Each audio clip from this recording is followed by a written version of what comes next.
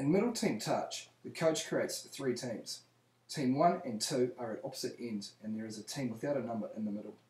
The drill begins with the coach calling a number, 1 or 2, and the middle team attacking that particular numbered team. On the coach's whistle, the middle team begins attacking the other team.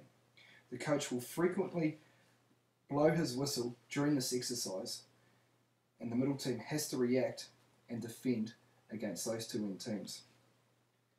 The middle team has to score as many tries as possible within a 2-minute period. Once that 2 minutes is up, the middle team becomes an end team.